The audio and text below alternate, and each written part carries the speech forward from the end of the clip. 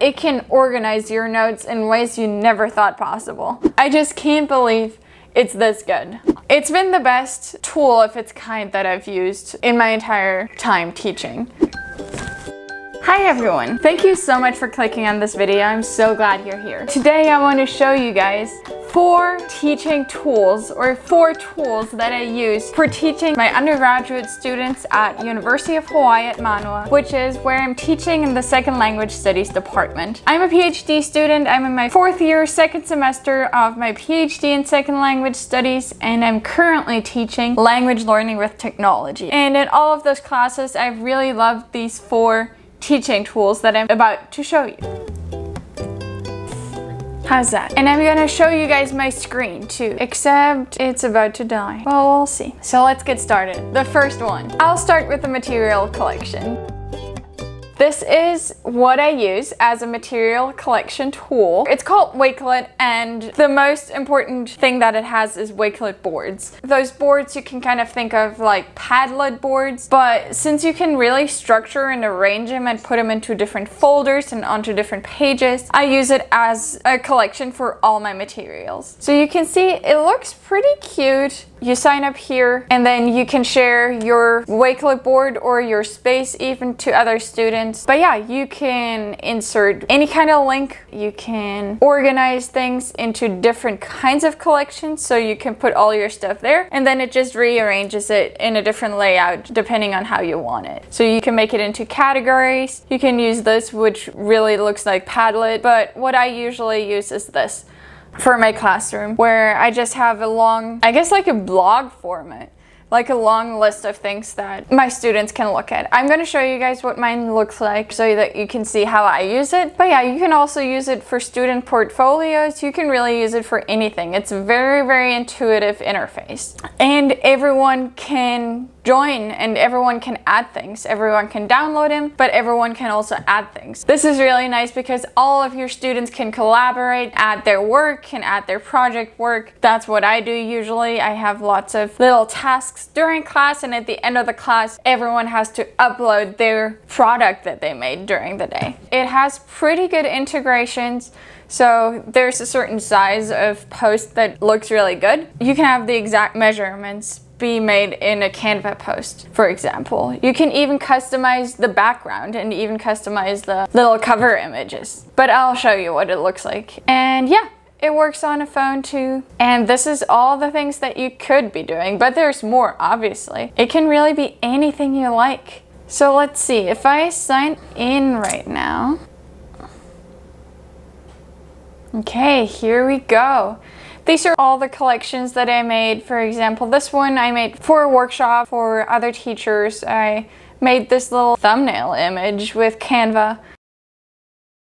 These are some resources that I shared. This is the background that I put in there myself. You can see you can add pictures, and you can also add text to every picture. You can add links, you can customize this little preview.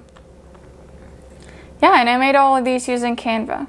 So now I'll show you guys what my current classroom space looks like. And I really like this because you can make a space for each class that you're teaching, but it could be a space for different things. This is just a collection of collections. This is like a subfolder. No, overarching folder. And I think this is what it looks like publicly.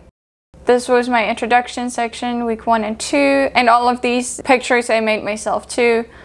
So we have one section about this, one section about this, and this is where we're at right now. So there's nothing for the rest yet because I haven't made it yet. But then you can see, if you click on one, it has the image again, but you don't have to put it there, or you don't have to have it there again. And then I put an image to show what we're doing that day, and then I put the activities that we're gonna do. I put where they can do the activity, and then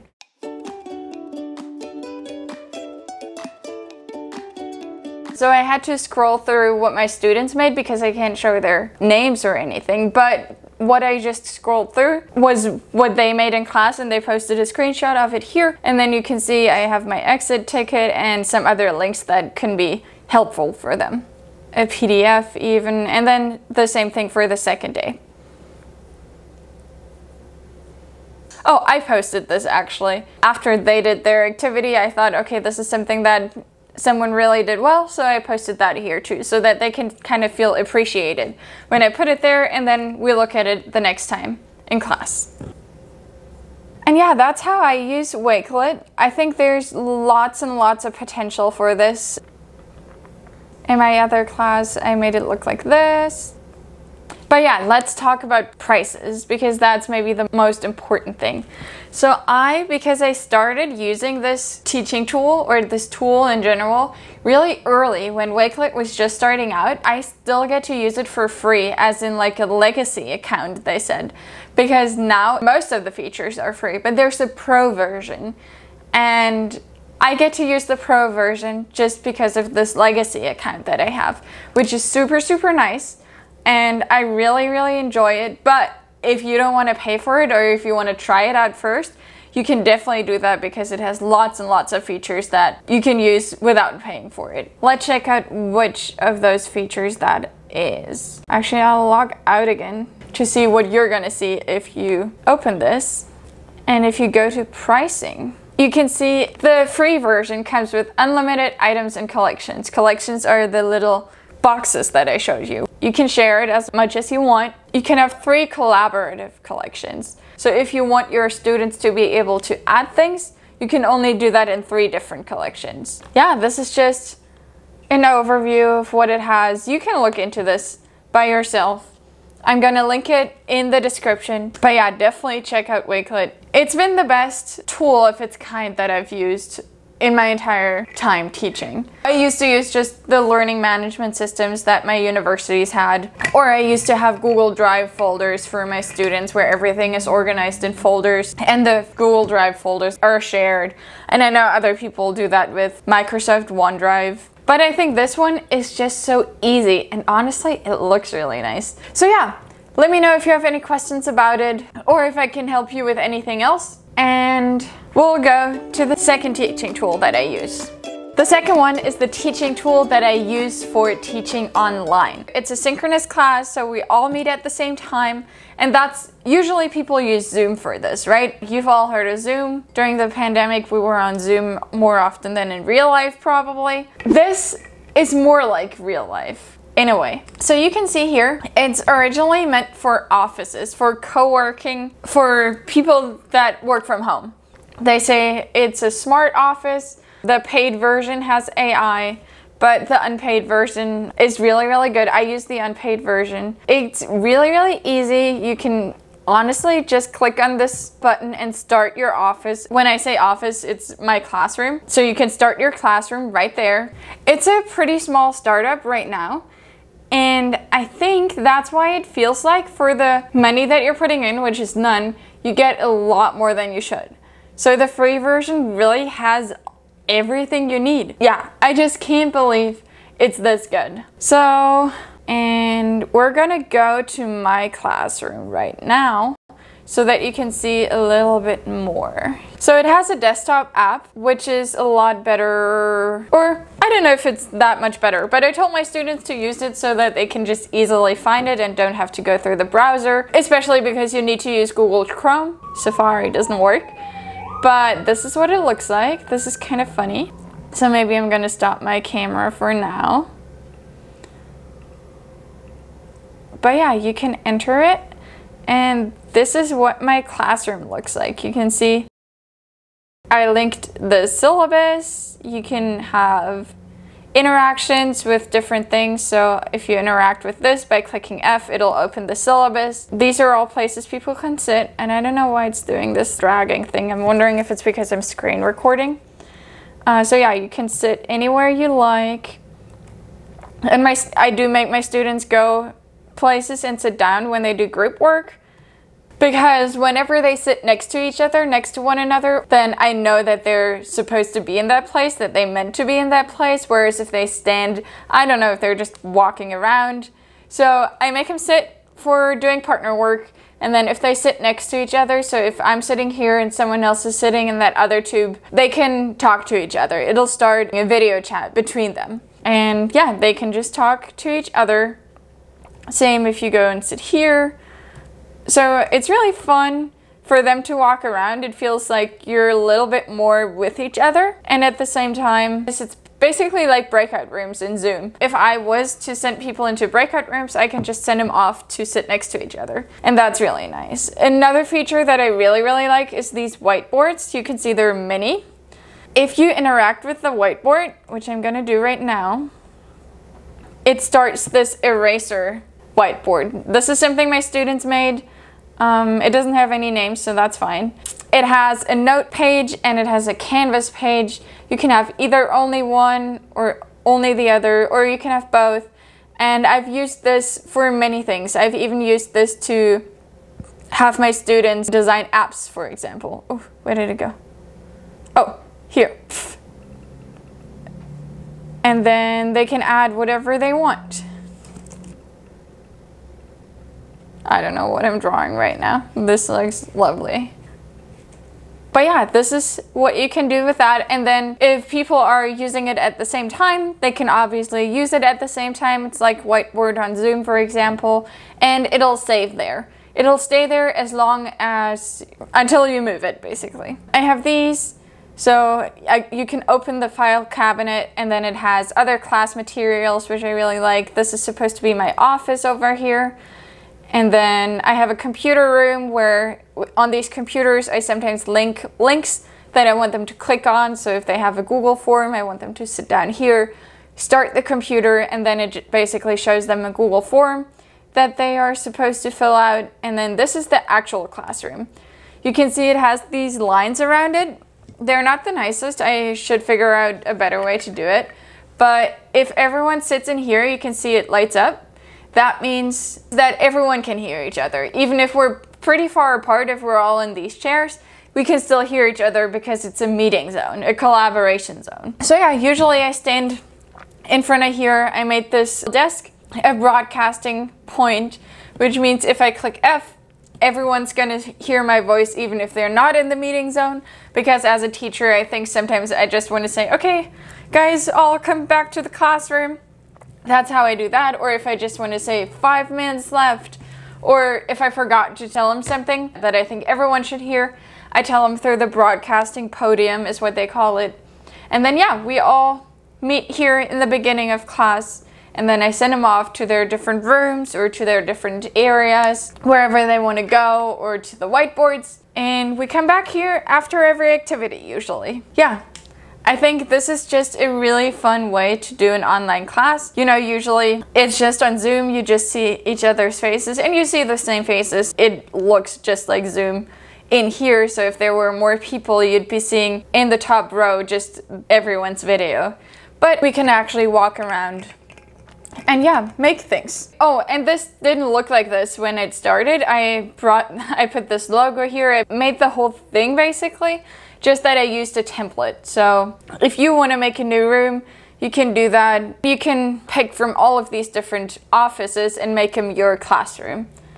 They look really cool. Yeah, they look amazing. But you can also start from scratch, which is probably easier, which is probably harder, because they do a really good job for making these. And then once you have the map, you can change everything in it just by clicking this little map maker icon. So you can put whatever you want, you can place it everywhere, and they keep adding things to it too, which I really like. Yeah, just go through it and see what there is to make. There's a lot. I use this letterbox, mailbox, to submit assignments, for example. I really like it. So yeah, if you have any questions about SoWork, or how to run a synchronous class, or how to manage a class on SoWork, or if you just want to let me know if you've used it before, or if you want to use it, put it in the comments, or message me on Instagram too. I love to chat about this. And now I'm going to show you guys the third one. So the third thing that I use, the third teaching tool that I use is Slidesgo. It looks like this, and it's a tool to make Google Slides or PowerPoint slides, and I basically use it for almost every activity that I make. And I really like Google Jamboard, but I know that they're not going to be around for much longer. I think they're not doing Jamboard anymore because there's just so many other competitors on the market. that they don't want to do it anymore or that they think they can't compete anymore, I love Google Jamboard. But you can use Google Slides for everything that you would be using a Jamboard for, actually. So what I do usually is I go to Slidesgo, and depending on what I want to have my students do, I search that in the template. So you can either have, if you want to do a Jamboard, for example, which can be my first example, I'm going to look for sticky notes. And I think there are some good sticky note options, which is basically what a Jamboard would be doing, right? So you can go to this one, for example. It's not the prettiest looking one, but it works. Oh, it doesn't look too bad either. Yeah, and then you download the template. You download it for either Google Slides or PowerPoint. I don't know if you have if you have an option to share PowerPoints with everyone live. You can do that. I always use Google Slides because our institution uses Google and everyone can chime in on Google Slides usually.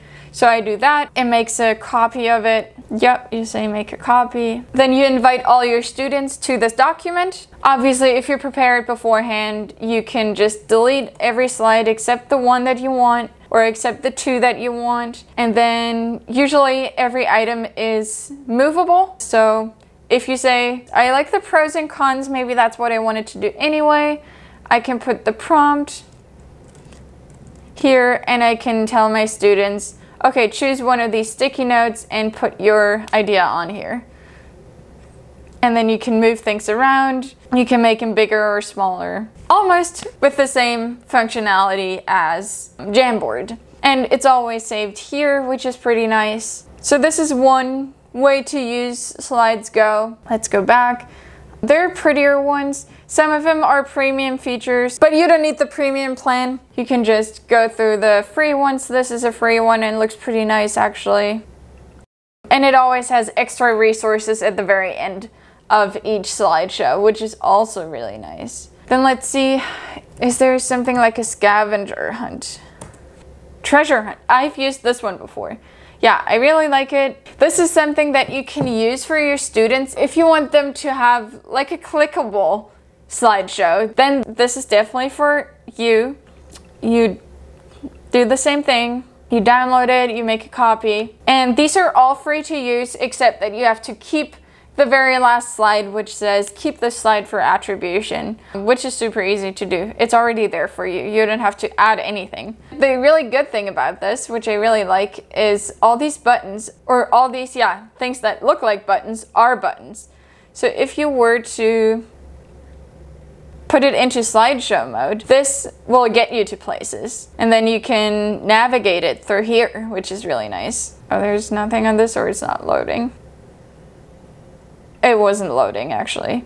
But yeah, you can go to all of these, you can go to all of these slides, and then let's say if we went to this slide, this game, you could make it into games. You can put your own riddles, you can have anything you want there. So you don't have to go with whatever is on here, obviously.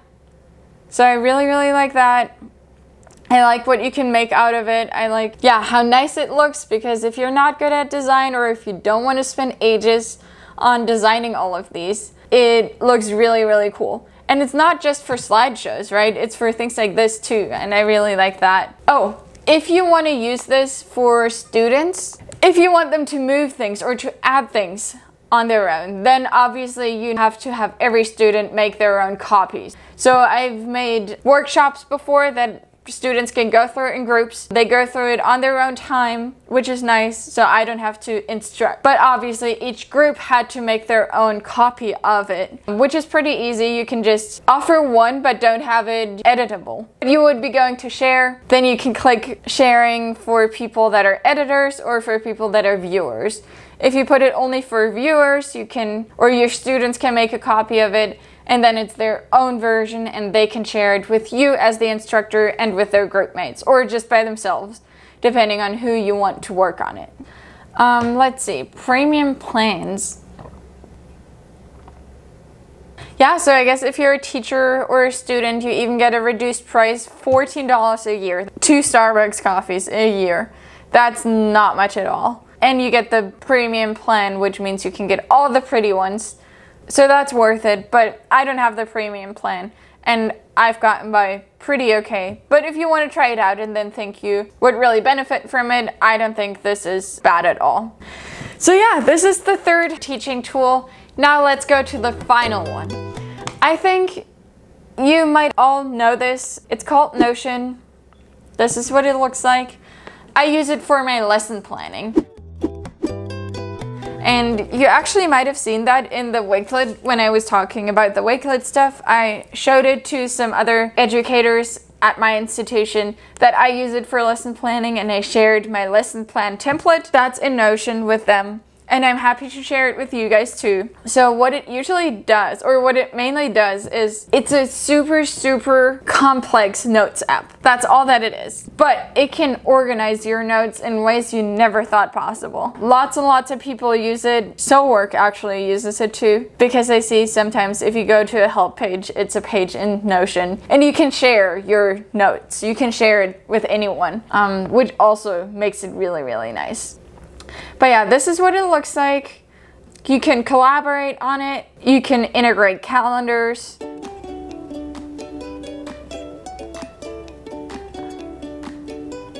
And yeah, you can plan your entire life in it. You can have a look at it yourself, but I'm going to show you guys my lesson planning Notion page. This is my home page, and then I have a lesson plan template is this. So this is what it usually looks like. I put any reminders that I have up here. I can change them every day, obviously. And then for every day that I teach, I have an intro, 2 activities, and an exit. And then for every intro, I have a check-in, I activate the background knowledge of the students, and I tie it to the new topic. For an activity, I have all of these, and then for the other activity, I have the same things. And then these are the things I want to, remember for my exit. And then when I plan my class, I go like this, and I say, okay, for the check-in, today I want to greet my students and ask how their weekend was. And then after I did that, I check it off. I don't always check off everything because it's kind of a lot to do, but when I have some free time or a free second during teaching, I do that. Or I just go through it after, see if I forgot anything that I have to put in the next lesson plan, for example. So you can uncheck it again, and this way at least I never forget, or almost never forget, to do all of these things, to check in with them, to activate their background knowledge, to tie what we did to the new topic that we're doing that day. I also have something that reminds me to think of additional ways to help students that are a little bit slower, to keep in mind something that I can give my students that are a little bit faster in case they finish early. Yeah, and this is just how I plan every single lesson. Oh, I can put the minutes that I think I'm going to spend on it here. Yeah, this is how I use Notion for lesson planning. Go look at other Notion videos on YouTube. There's lots and lots. Look at other templates too. If you want to use this to organize your life, definitely do that. Definitely find other templates, and yeah, have fun with it. Let me know if you want to use this lesson planning template, or if you want any tips, if you want me to look over your lesson plan, or if you want me to go into detail on what I think is important for a lesson plan. Just let me know any questions that you have. I'm so happy you're still here. Thank you for listening to all of this. Subscribe to our channel if you enjoyed this. If you get anything out of this, like the video and put anything in our comments that you would want me to know that you want to talk about. I'd love to chat with you guys about teaching undergraduate classes. Thank you so much, and see you in our next video. You might be wondering why I'm sitting on the floor. That's just how I like to do my work when I'm at home. I have my laptop right here because if I sit on the couch, it's too low and it kind of hurts my back. So I'm gonna be sitting here. Out of the 4 teaching tools, there's gonna be 1 for lesson planning, 1 for making activities for my students, 1 that I use for collecting my materials and having all my materials in a organized place to show to my students, and then the 4th one is what I use as a virtual classroom because this semester I'm actually teaching fully online, not asynchronous, a synchronous online class. So we're meeting all at the same time, but it's all online. My spring rolls are ready. Safari doesn't work. Safari doesn't work. Oh, I didn't tell you guys about the pricing for SoWork.